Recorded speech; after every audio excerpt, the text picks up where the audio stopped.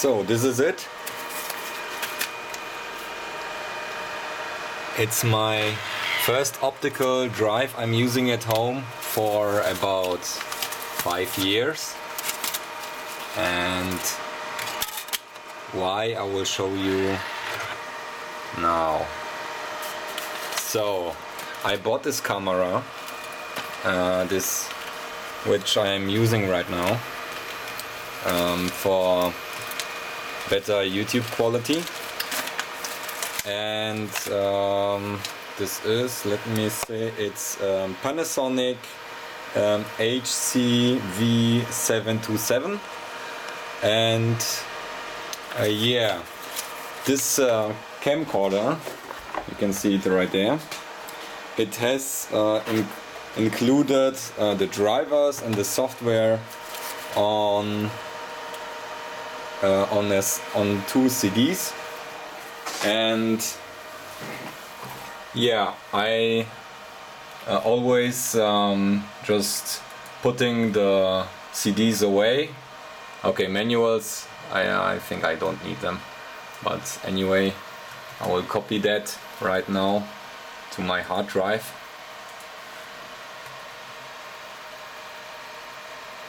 So, okay.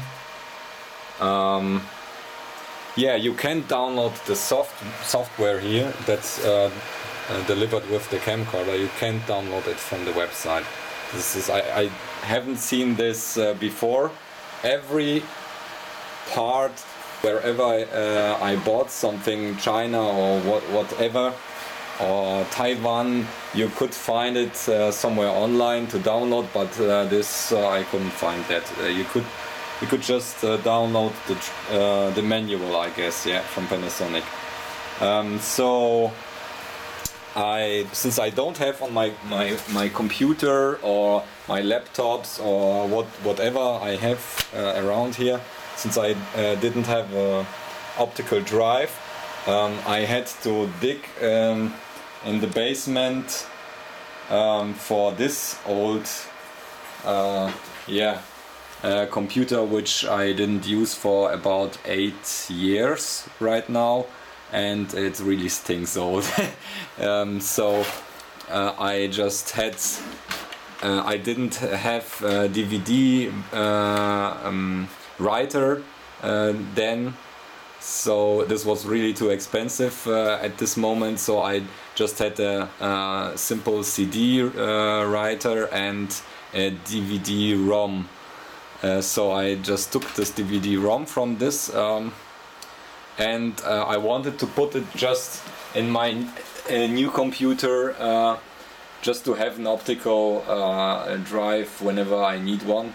And yeah, this wasn't possible since this computer doesn't have EDA port to connect it with. So I just digged in my old equipment parts. So I had this external hard drive, USB hard drive case, which has IDE inside of it. So I could connect this to this hard drive case, but I couldn't find the power supply, which has this odd pins, and yeah, as I guessed, it was 5 and 12 volts, which are typically inside of a regular computer. So I just used this Y cable here to connect external power from somewhere else directly with this typical computer connector to the drive, and so the power will also go, if I don't know if this board takes the power from the USB or from the 5 volts are coming in. So, but since this is connected also to the board, it doesn't matter which way it flows. So it was sufficient just to connect this one, and I didn't have to power the board, the controller here, with extra stuff. So this worked, but first of all I planned, okay, since I don't have this power supply, I will just use the power supply from this old case, so maybe I can just play around with it.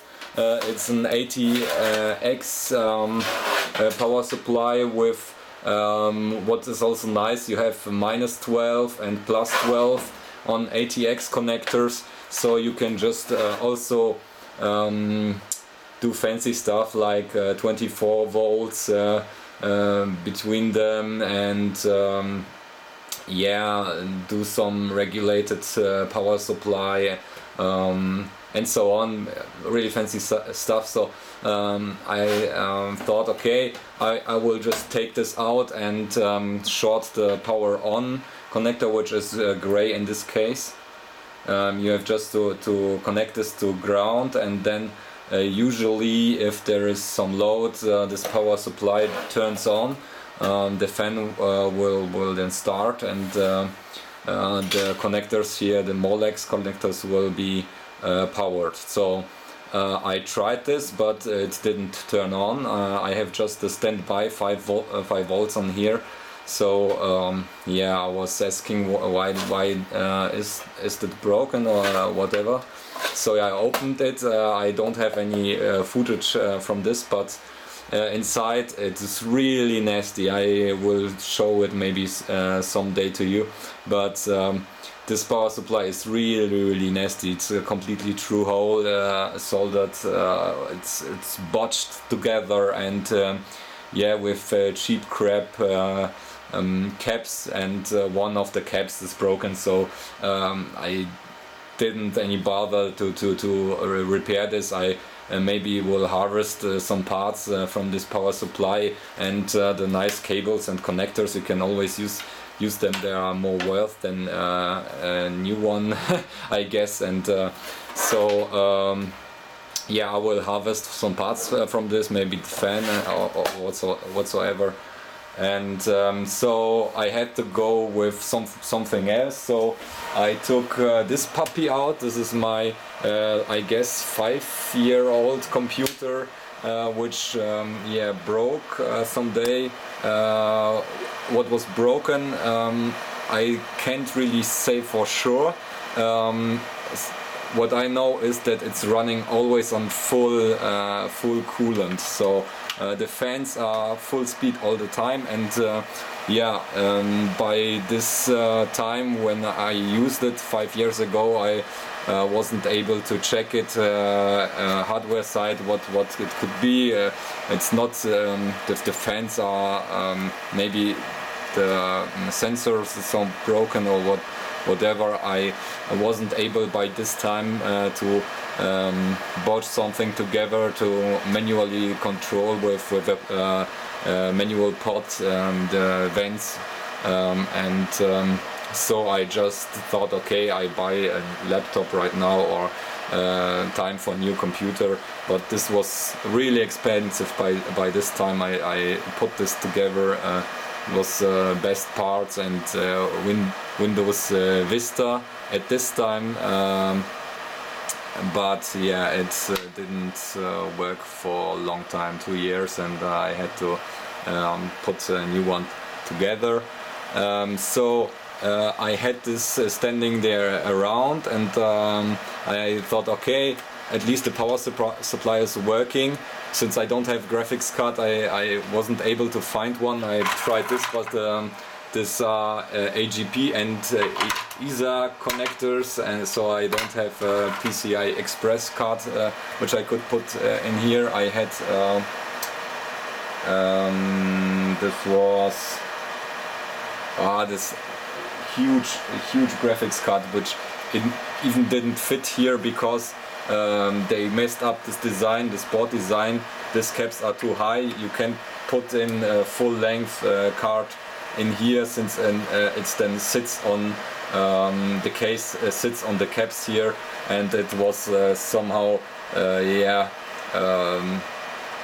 not somehow inside of this connector, and it worked, but yeah, it wasn't right. Yeah, so the power supply still works, and so I was able to finally connect this external optical drive to yeah, this power and copy the software of this yeah, of this camera.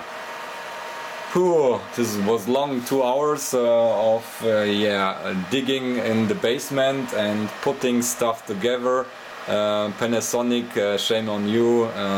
Please put the software to download it from your website. This is, optical drives are really out. You could also put an 1 gig SD card. This is really cheap right now. Put it in your camera with the software on. You can just use it as yeah, drive, USB drive as well, so everyone can use it. But yeah, please no more CDs.